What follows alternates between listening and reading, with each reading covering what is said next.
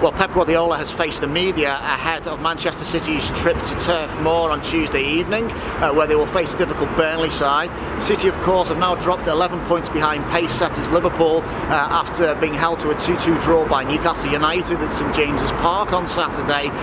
Guardiola did say overall he was happy with the performance. 26 shots throughout the match against Newcastle, who only managed one in each half but scored twice, which he found incredible. But of course, a point was all they could take from the game, and they are where they are. Now dropped to third place.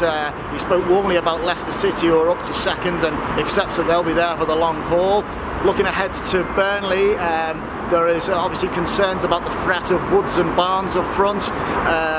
Pep saying that they will look to pump balls into the box and work for set pieces, something that they managed to largely avoid last season.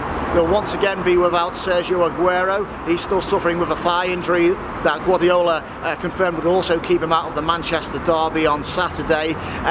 He looks set to continue with Fernandinho at centre-back. There was a couple of questions around this as to why he was going with Fernandinho in defence rather than pairing Nicolas Otamendi with John Stones. His answer was quite simple. He prefers Fernandinho at centre-back at the moment.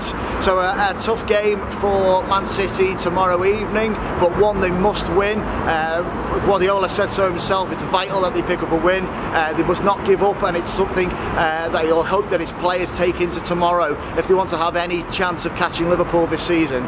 So it's Burnley against Manchester City at Turf Moor tomorrow. It's 8:15 kick-off. Richard Garnett for Team Talk at the Etihad campus.